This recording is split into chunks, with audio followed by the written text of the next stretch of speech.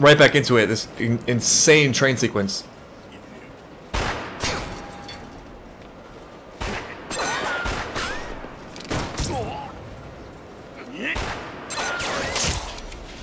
Oh no, she lost her hand again.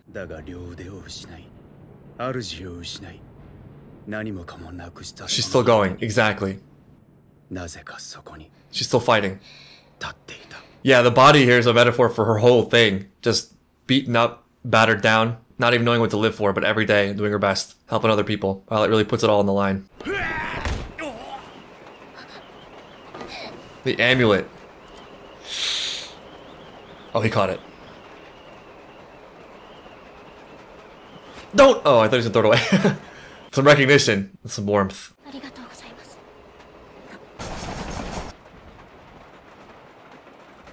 And there's the bridge. This guy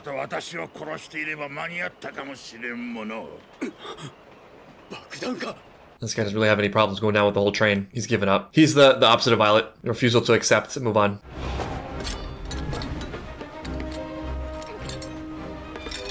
One-handed.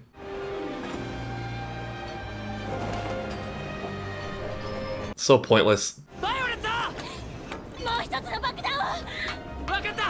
I was wondering if these other guys were going to play a role, other than just being witnesses. Here we go.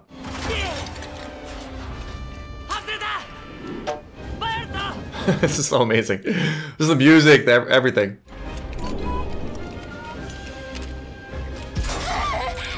There goes her hand.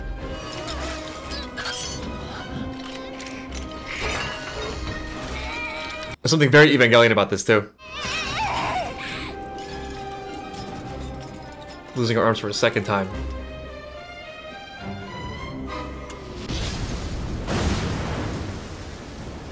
Well, that resolved pretty quickly, and now we have an epilogue. There's still a lot to do in terms of Violet herself. Is she okay? I mean, is she really okay? Not bodily, but emotionally.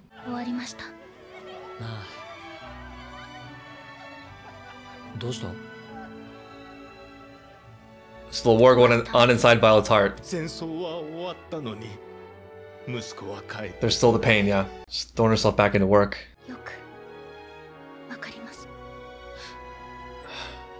It's such a crazy mix of emotions watching Violet do her thing. Part of me is like, could she ever take a break? You know, could she just have one day, one moment to just sort of depressurize? There probably are, just because we're only getting the highlights of her life, right? We're getting the deepest moments, but she's just always in this insane emotional state. At the same time, I can't help but respect it and also understand it. Sometimes you recognize that what's best for you is throwing yourself into something painful. And sometimes in those moments, it's not even a choice. It's like a compulsion. You can't help but look, you know? You can't help but open the box, even though you kind of know what's inside, or you know what it's going to do to you. In a way, Violet opened the gates of hell for herself. That's part of what makes her journey so beautiful and gut-wrenching at the same time, because she's just going through hell all the time, and there's no clear end in sight. I know it's coming, I know it's there, but to Violet, and at this point in the story, it's kind of not visible yet. And that's the last thing that needs to happen. You know, Violet needs to cross to the other side to make the journey worth it. 5年ぶりだからみんな楽しみにしてるのよね。明日が締め切りだからもう一日頑張りましょう。 What does Violet have to look forward to? バイオレットも書いてみたら? Yeah, that needs to happen. 私はまだ自分の手紙を書いた Want ことが to あります。 Gilbert? 今のあなたが思う通りに書けばいいのよ。 Well, that's scary though. 心のままにね。 That's scary. There's a couple things she's still holding back. そんなに私の命令が欲しいのか。命令は私のすべてです。私の命令はこの戦い以降聞かなくていい。いや、誰の命令も聞かなくていい。自由に生きなさい。 And he said that again before he died. That was his final order. 君には感情がある。私と同じ心があるだろう。そうではありません。自分でもわからないのです。 That's fair. 私は少佐の命令を聞いていたいのです。 Read between the lines, Major. It's just purpose. It's purpose and love and something to believe in. And she was human from the beginning. そんな風にしてしまったのは私なのに。なのに君はまだ私のことを信じて。 He's got a lot of guilt.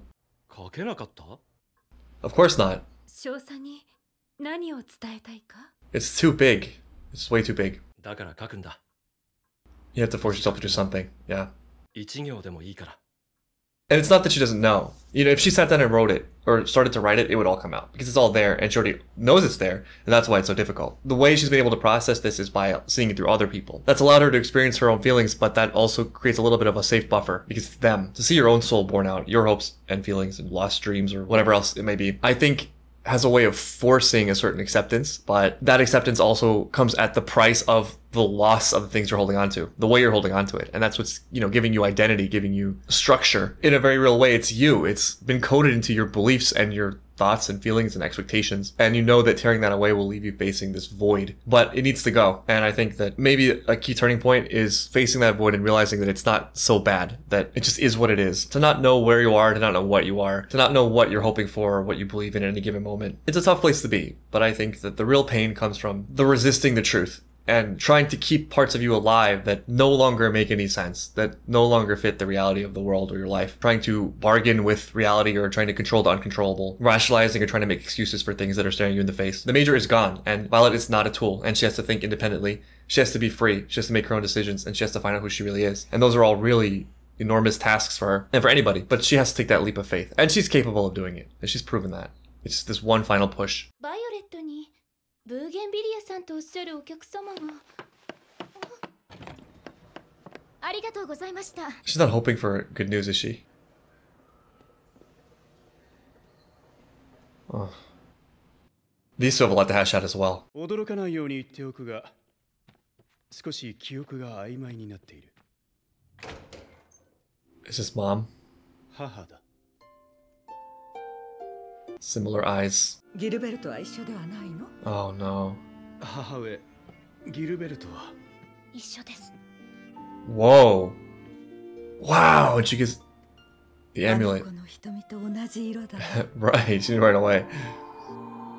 It's also 少佐の love. 瞳と同じ色です。 It's a physical manifestation of my love and my memories, but it's just not enough. It'll never be enough. インテンスの戦いであの子は。そうです。その話をするために来てもらった。 Has Violet even fully accepted that yet? Like fully? あなたのせいではないわ。あなたが背負わなくていいのよ。 She needs to hear that. It's obvious to everyone except for her. リートフリートはね、もうギルベルトのことは諦めろというの。あの子だってできはしないのに。 Yeah, he loves his brother a great deal too. あの子は生きてる。 In our hearts. 心の中で。 You didn't have to phrase it that way. That's kind of dirty for Violet. はい。はい。 I felt really critical over Violet. It'd be great if you guys could get along. It'd be real great, given that you're both carrying exactly the same pain, very similar pain. あいつの分も、お前は生きろ。生きて。生きて Live 生き freely. て。俺からの最後の命令だ。もう命令はいりません。 That's great. I think that in the show, the orders stand for purpose. She's making her own. あいつからもらった大切なものを決して Oh, yeah. Absolutely. なくすことはないだろう。 The way Violet has grown since the events of the story began, it's unreal. And she's writing it. I'm so afraid to read it. I'm so afraid to hear the letter. I think we're gonna get it at some point. Oh, that was a fast episode. ライデンには珍しく雪が降りましたもんね。 Oh, she's smiling. 最近好きな人ができたので。 Ooh, dish, dish, dish. 俺の手紙の内容知りたいか？知りたい。ああ。 Oh. ホッチンズ宛てに書いたん Oh, だ。 okay. Whoops. 将来俺が社長になるって。 Okay. I don't think you want the financial obligations of this post office. It doesn't seem like it's doing too well. Although now the amount of letters being written. やめろー。パパは君が生まれるのを待ってるよ。そして祈ってる。君がすくすく育つことを。 This is cute, but how are you gonna air his personal thoughts like this? This is an invasion of privacy. I wish this show was 100 episodes. It's too short. 親愛なるギルベルト少佐。お元気ですか？ Here's the letter. 困ったことはありませんか？春も夏も This is how the show started too, with flying letters. 何一つ分かりませんでした。でも少佐にいただいたこの新しい人生の中で少しだけですが感じることができるようになったのです。少佐がどこかで生きていらっしゃることを生きて生きて生きて She can continue to live to honor all the gifts that he gave her and what he wanted for her. 私は今愛してるも She's completed her journey. That's what she wanted to do. 少しはわかるのです。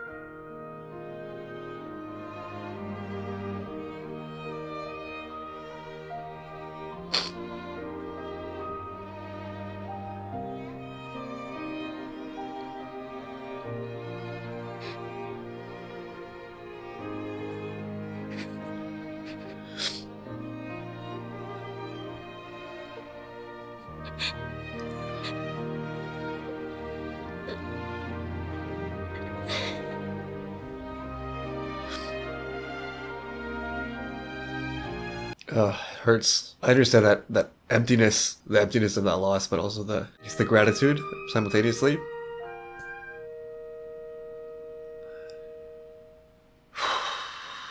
Simple but effective.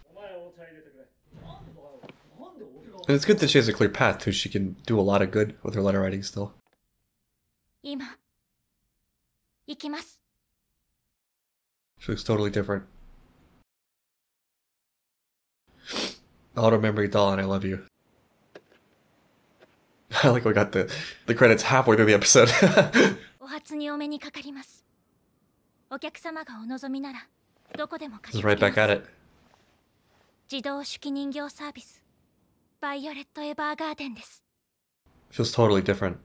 Or she's returned to, well, not returned, she's not the same person. I don't think she's ever been that wholly enthusiastic, organically excited. Definitely like a million times better than the broken Violet we've been getting the last couple episodes. Oh, it's tough to watch, and it's really beautiful, and it's probably not even over for Violet. She's clearly turned a corner, and it's so great to see. I can't help but just feel so happy for her to have kind of emerged out the other side to some extent, and be able to live her life and live on her own terms and live freely. And not only that, but to be so much better for it and to be of such service to the world. Like she's just such a force, first in the war and now just with the human heart. But I also respect the fact that it's never really gone. You know, this is not the kind of thing that you forget. I think that it stays with you on some level, and you just learn how to live well despite the things you've experienced, you know, the tragedy in life. I'm watching this at a very inopportune or opportune time, depending on how you look at it, because I recently ended a relationship with someone who was very important to me that I love very deeply. She's still alive, thankfully, so I don't have that pain. But it is hard to reconcile. You know, it's hard to reconcile the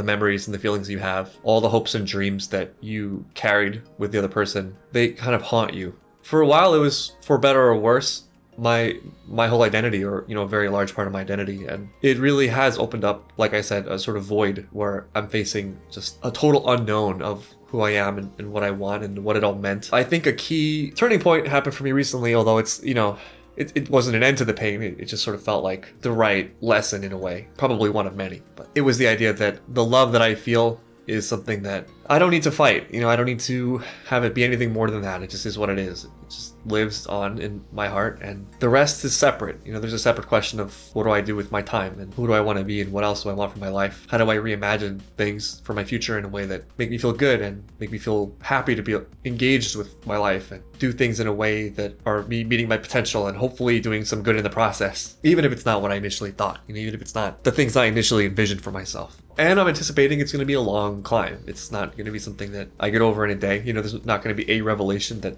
solves the pain. But I think it helps to have made the decision that that's my goal. You know, that I'm going to have faith that it will work out, you know, and I can carry on, even do well long enough for it to make some sense and for me to do the healing that I need to do. The show has been really great for me in that way because it's been a doll in itself, you know, like watching other people go through emotions and cope with the tragedy of loss and unrealized dreams and unmet expectations, disappointments, to kind of allow myself, and I think the viewers of the show, to experience that pain in kind of a safe place. It's very non-judgmental. I think that's part of its emotional impact, is that it tells you that the emotion is very real and it's okay. Yet there's tremendous beauty to be found in other areas of life, you know, in the people that are around Violet and all the good that she does for other people. And even in the pain itself, you know, even in the memories itself, that it even happened for her was essential. That she met the Major at all was the beginning of her transformation. And so it's only a loss, you know, it's only a real tragedy if it just ends with the pain, and that's all there is to it. But it's clearly not, you know, there's so much more. It's just hard to remember that. It's hard to see that when you're in the state of despair that Violet has been in for a lot of the show, and a lot of the characters are when they're writing letters. And I think a central idea tied up in a lot of this is this difficult challenge that comes from the fact that in order to heal, in order to move on, you need to accept truth. You need to start to rethink and rewrite and replan and reflect and allow the memories and allow the pain. But it's tough to do that. It's tough to do that willingly. It is tempting to fight it and to deny, because it really does feel like a death. You know, it is a loss of self. I feel that very, very distinctly. Something is gone. You know, a part of me that I built, that was built through experience, is gone forever in some key way. I mean, it'll always be a part of myself and a part of my history. And if I do it right, it will inform me to be better, not worse. Rather than being bitter about life and cynical and hateful and seeking to cast blame like we saw the Major's brother do for some time, to just be grateful, you know, grateful that it happened and grateful that I got to experience that kind of love at all. It's a gift to know it's even possible. And sometimes the best things in life are cut short. And that's okay, you know. What Violet shared with the Major was beautiful and was transformative for her, and it was something that she needed. And it set her on this path where she can be like a really wonderful, sweet person who does great things for the world. And I really admire her character for the ability to face that head on and to carry that bravely and boldly into continuing her life and doing things that she needs to do and doing really great with it, you know, being of service to the world just by her living and, you know, her learning about herself, never mind the good she does to other people directly through the letter writing. It's a really powerful story.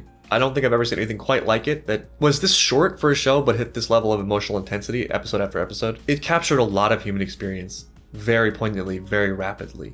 And I really wish it was longer. Although thankfully we have the 2 movies to watch, which I'm curious what they're going to be about, because the series is wrapped up quite nicely in so many ways.